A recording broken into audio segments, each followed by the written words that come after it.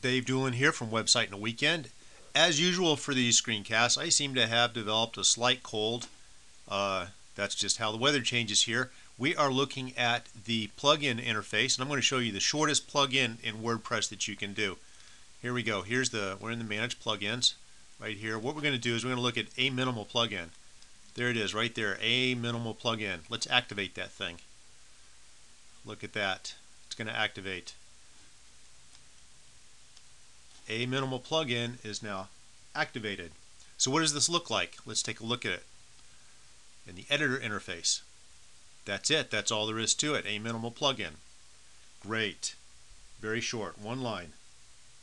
So what WordPress does is it stores the active plugins in the options database. The options table in the WordPress database. So you can see here active plugins, and it's stored as serialized data in the options table. So what does that look like? Well, let's take a look at the options table.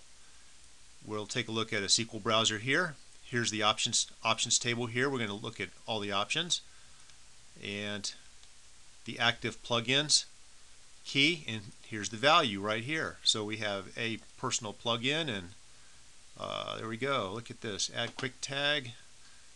Let's move this over. Minimal PHP. There we go. Look at that. That's it. That's all there is to it.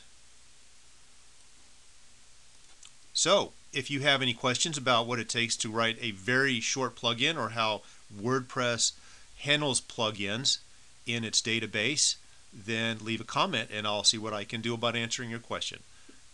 It's Dave Doolin from Website in a Weekend.